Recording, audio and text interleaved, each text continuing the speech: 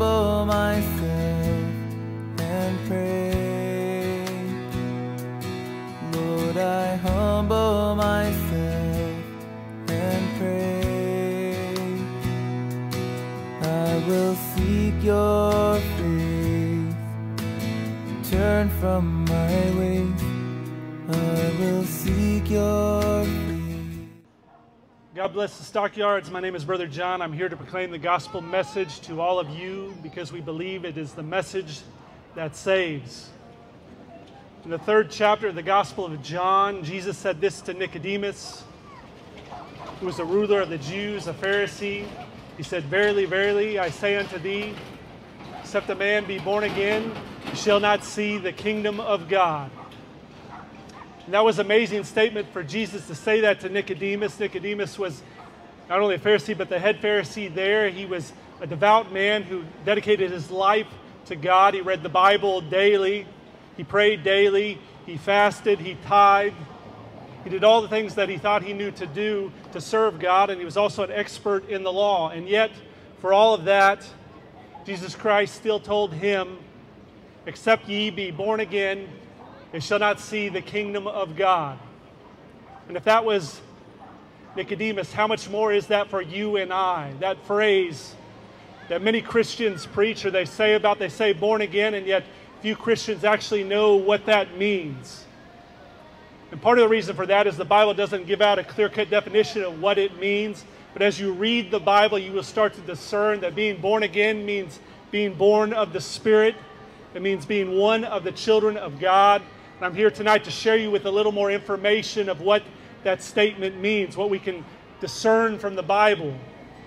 And one thing being born again means is that you have faith. In the book of Hebrews, in the 11th chapter, it says, "Now faith is confidence in what we hope for and assurance about what we do not see." That is what faith is according to the Bible. It's a confidence in what we hope for, and what we hope for is for Christ's return. What we hope for is the blessings and the promises that He grants to His people will be honored, that we will receive them. And we have the faith that when He died on the cross and when He was resurrected, that there is power in that He was able to conquer death, making His words true, that we too can conquer death. If we give our lives to Him, we too can receive forgiveness of our sins, and we too can receive eternal life, to have communion with the Father. It also means that this life has a purpose, that we're not mindlessly drifting through life, that we're not just an accident, that there is a God above it all that created all the things and has a care for you. That's what it means to have faith. Even the Apostle Paul said in one of his letters to Timothy, a famous passage that people know, at the end of his life, he said, "I have fought the good fight, I have finished the race, and I have kept the faith." Meaning the faith was an ongoing thing. It wasn't a temporary one moment in time, that throughout his life, even with his doubts and the fears that he may have experienced, he continued to keep his faith in God. He continued to keep his faith in God's promises. And that's the commandment that He gives to you. That's the commandment I give to all of you, that you receive it, that you walk in the faith. For that is what is required of you if you are said to be born again, if you truly believe that you are one of the children of God. And yet a second element to being born again is hope. In the book of Romans, in chapter 5, it reads, "We rejoice in the hope of the glory of God." We rejoice in the hope of the glory of God. And we also rejoice in the glory of tribulations. And tribulations means hardships, and that might seem strange to you. Why would Christians celebrate the glory of tribulations? And this is why, as it says in Romans 5, it says, because through tribulations we develop patience, and through patience we develop experience, and through experience we develop hope. And hope maketh not anyone ashamed, because the love of God is shed abroadly upon all of our hearts through the Holy Ghost. For the Christian who believes, the Christian who is born again, who walks with the Spirit, they have that hope. And that's a powerful thing in a world that's full of distractions and bitterness. Whether you are the Christian or the non-Christian, you will still experience many of the same things. You will still experience heartbreak.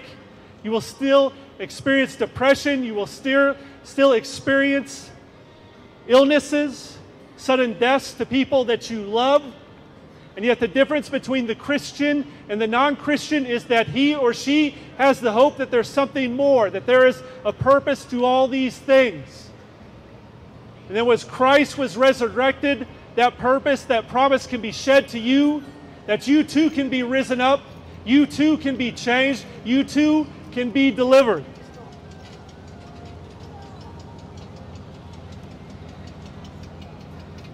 But the Bible also says the righteous shall not be put to shame. And then the third element in the Bible it says is about belief.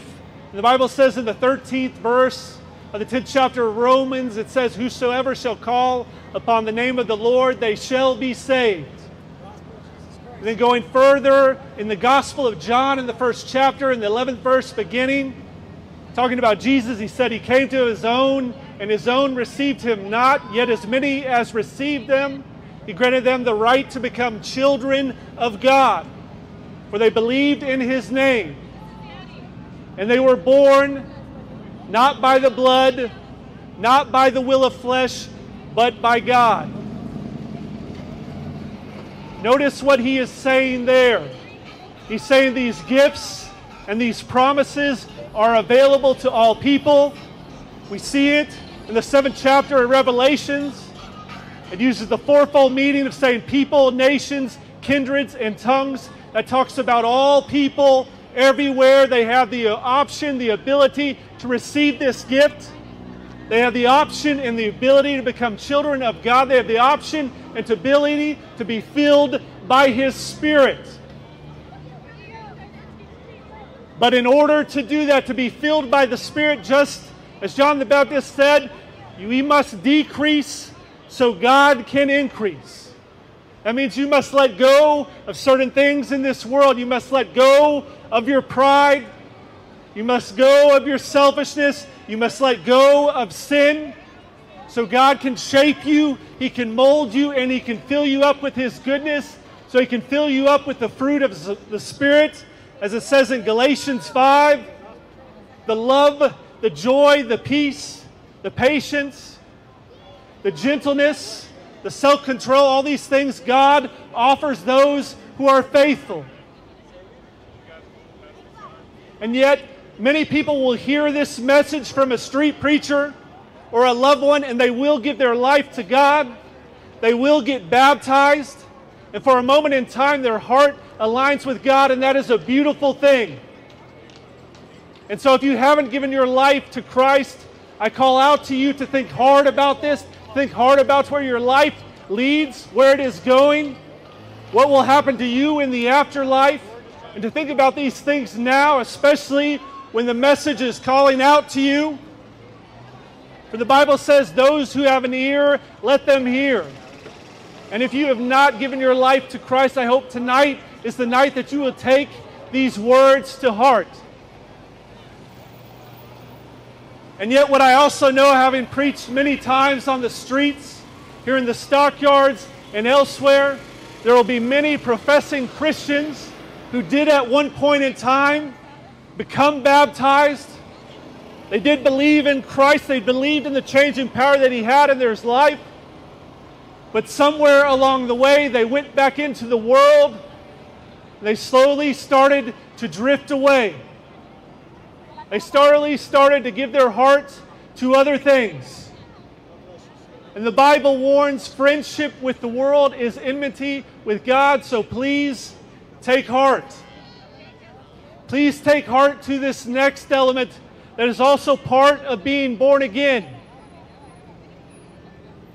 For as it says in the 8th chapter of the Gospel of Mark, this is Jesus talking to His disciples, and by extension us, is if you want to be my follower, you must deny yourself, Pick up your cross and follow me. That's a daily denial of yourself. That's a daily denial of our pride, the daily denial of we know what is best. And instead seeking after Christ, seeking after His example, seeking after His caring for your neighbors, and not just the ones that can help you in life, but the ones that cannot. For that's what Christ says, that your neighbor is anyone who is in need. That is what it means to be born again.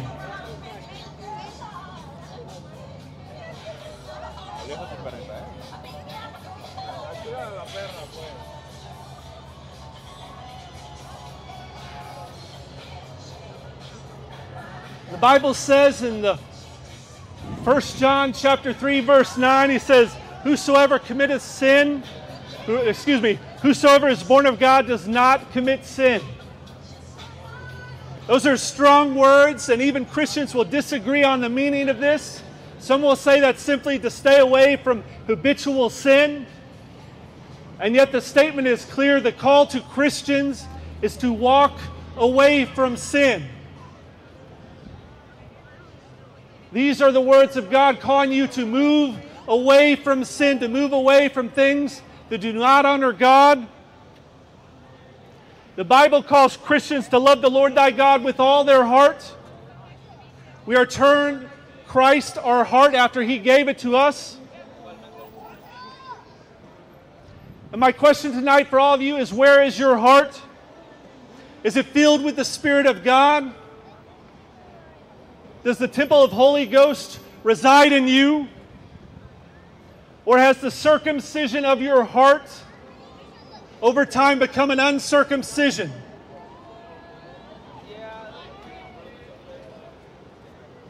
If your conscience is pricked by these words, I challenge you to go back into the Scriptures. I challenge you to pray. I challenge you to think about these things so that you can become a worthy vessel to God. In the Bible, one of the more famous parables is the parable of the talents, where a master had 3 servants, and he was going away on a trip, and he gave each of the servants some talents, some pieces of gold, and he told them to invest them. And after a long way off, he returned, and to the one of the servants that he gave 5 talents of gold, the servant was able to turn it into 10, and he gave them back to the master, and the master said, well done, my good and faithful servant. And then he went to the second one who he had given 3 talents of gold, and he was able to turn that into 5 talents of gold, and again he said, well done, my good and faithful servant. And then the last servant who he had given 1 talent of gold, the servant said he was afraid that he would lose it, so he buried it, and he dug it out of the ground, he gave it back to him and said, here it is. And the master took that talent of gold away from him and gave it to the one that had turned the 5 into 10. You see, God has great expectations for you in your life. You were born with a purpose, and part of that purpose is to serve God and to serve others. And if you neglect that purpose, then God will turn away from you. And yet if you receive that purpose, if you're moved by Christ's sacrifice on the cross, if you're willing to change your ways, deny yourself, and be born again, God will provide you the abundance. God will provide you with that greater hope that transcends this life. For our lives will come to an end. We will eventually pass away, and yet we will stand before God and make an account of the choices we had. And that is my wish for you, that on that day you can look back on your life with pride, and God will say that to you, well done, my good and faithful servant.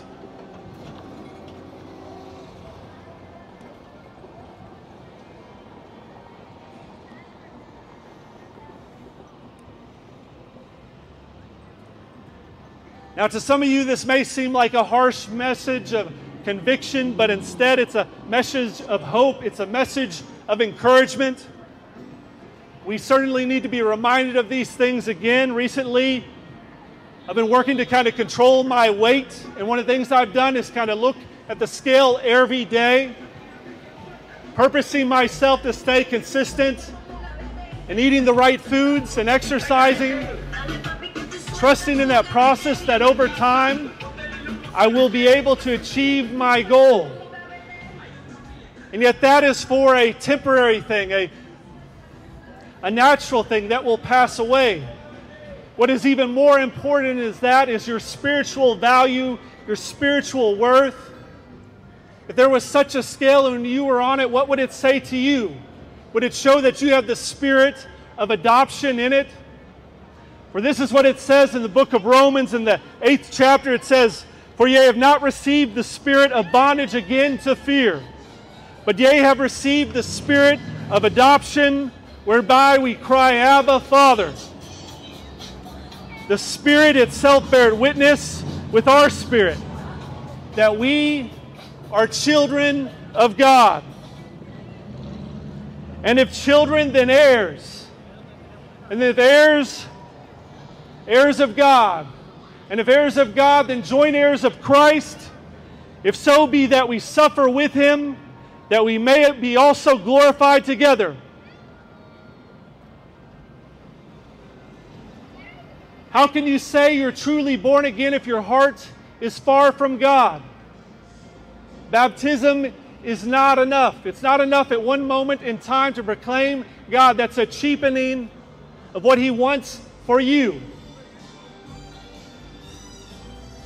God is very much like a teacher that wants to draw the potential out of you. A good but strict teacher.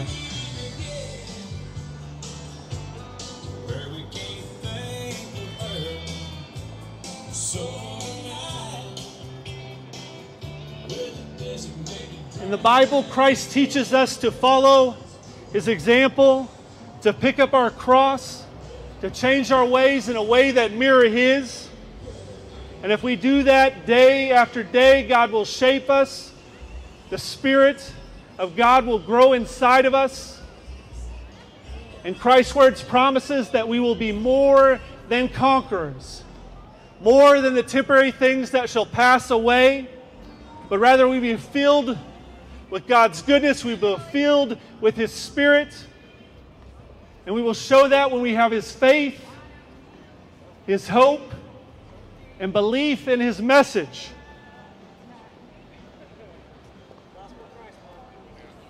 Many of you may have tried to live a spiritual life. You may have tried to get away from things like alcoholism or drugs, or many other things that weigh you down in this life, and you struggle and you fall back. The Bible says the righteous man may fall 6 times, but he gets back up. God has not given up on any of you. The Bible says He is patient and He is long-suffering and He is full of hope for you. God believes in you. He believes in you even when you do not believe in yourself. And He calls out to you with that hope, that greater hope in His Son Christ, that you would be moved by His sacrifice on the cross. You would be moved by His belief in you, that even if you don't believe that you can do it, you will put your faith in Him, and you may surprise yourself.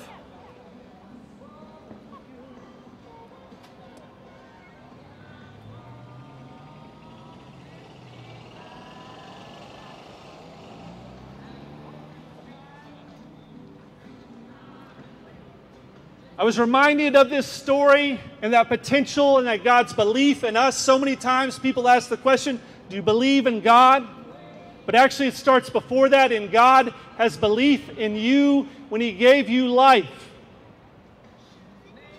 I was reminded of this story. It's funny how you can see things in the strangest places. I'm reminded of the story of a television show years ago where there was a young boy in school who was having all types of trouble in math class. And he felt he was lost, but the teacher had a faith in him. And even though the student failed an exam, the teacher threw it away, and he reminded him that there will be a test again in 2 weeks. And he gave him a little smile, and that was just enough for the student to believe that maybe he could try a little harder. And wouldn't you know that he turned that F into a B? And he was proud of himself. He was proud of that thing that he did.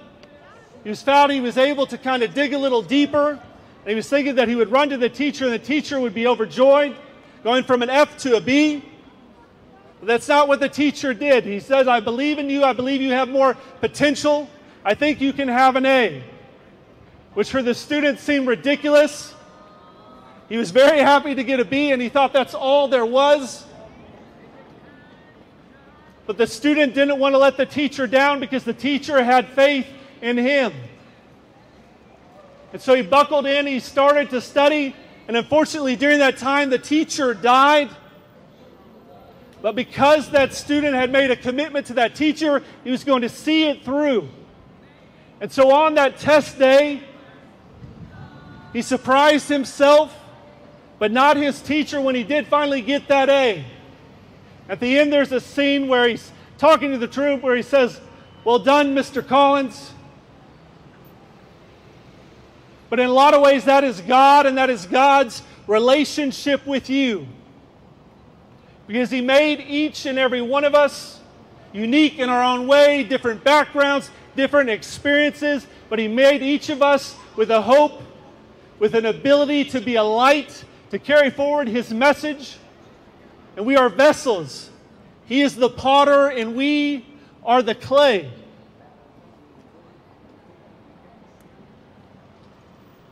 And if you believe in His message,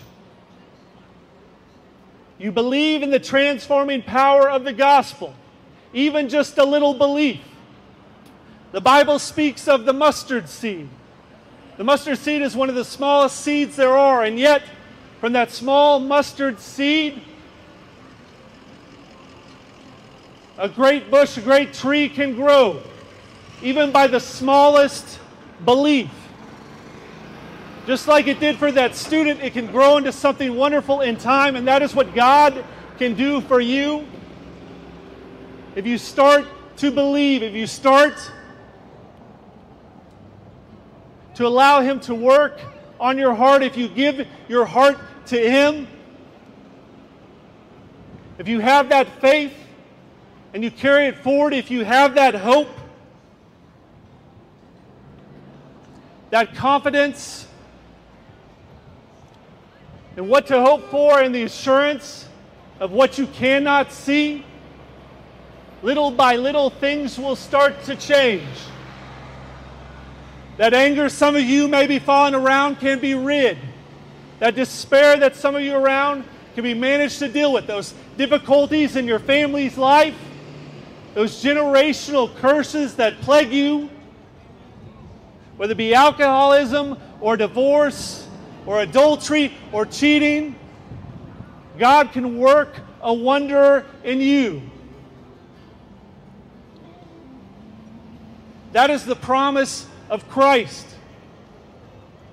If you start to believe, if you start to take those words to heart, if you're not simply a born again on baptism, but a born again on every day of the week, as you wait patiently for that day that you will be joined with the Lord. For the Bible promises this: if you live your life in that way, if you humble yourself, if you deny yourself and you live for Him, that on the end, on the day of judgment, and you stand before Him, there will be no doubt what you will hear, and you will have victory on that day when He says to you, well done, my good and faithful servant. And that is what I wish for each and every one of you. Even if you've not thought about God for a long time, I hope that this is the day you take His words to heart and you take that next step and you start to think about Him. And my Christian brothers and sisters who have backslidden, my Christian brothers and sisters who have been living a Christianity light lifestyle, I call out to you It's time to become Christianity strong. It's time to be a capital C Christian, because you have a teacher out there, a good shepherd that is calling you home. For the God of the Bible teaches us, talks to us as if we are men and women, and yet many of us, as I did for many years, behave like children to Him. May you take these words to heart. May you stand up. Maybe you become a fervent, strong believer in His Word, and may you be changed. Brother.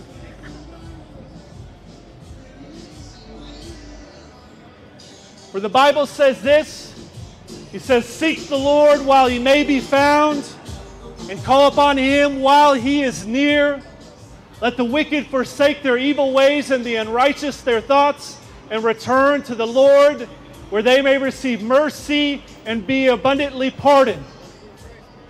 So repent, therefore, and be converted, and let the times of refreshing come in the presence of the Lord. For the Bible says this, "Those who do righteous things become righteous, just as He was righteous." So please walk in righteousness, my brothers and sisters, and take these words to heart. God bless you all.